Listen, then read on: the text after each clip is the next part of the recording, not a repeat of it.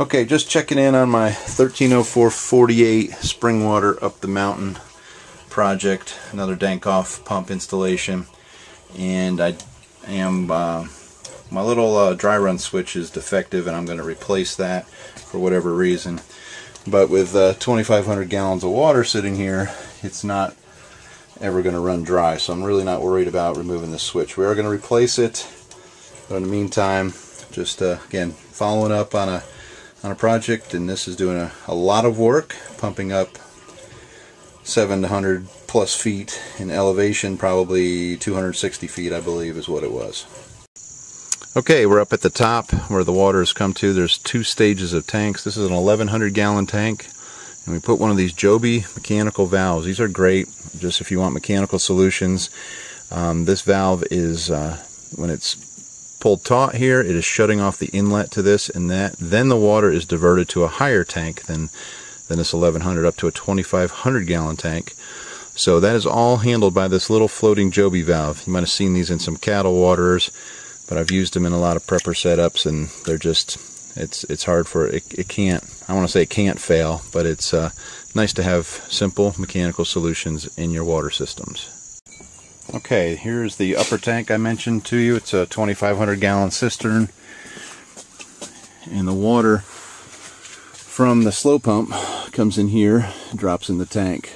After it fills the 1,100 gallon tank has to be satisfied first before it'll divert water up to the 2,500 gallon tank, and this one has an overflow as well. So this is a two tank system, and again pumping a long ways.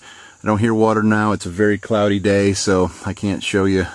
No sun, no water, so that's where we're at. But I wanted to kind of follow up to spring water up the mountain video, and everything's working great. So all done with the Dankoff slow pump, 2 solar panels, lots of wire, lots of digging, and just if you have a spring and it's below you, you can lift that water even up to 580 feet in elevation.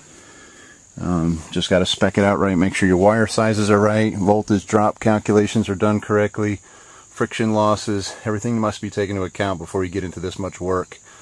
But when it's done right, it works and it gets water. And just found we do need to cut a tree down. That's another thing, you start seeing your solar window in production, and you need to clean that up. Okay, just wrapping up the spring up the mountain video. Here's the tank set up.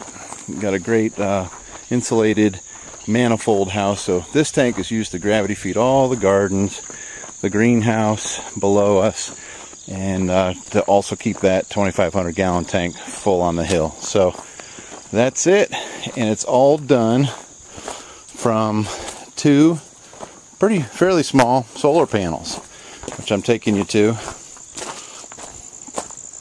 And yeah, they're all 125 watts, two 225 watt panels.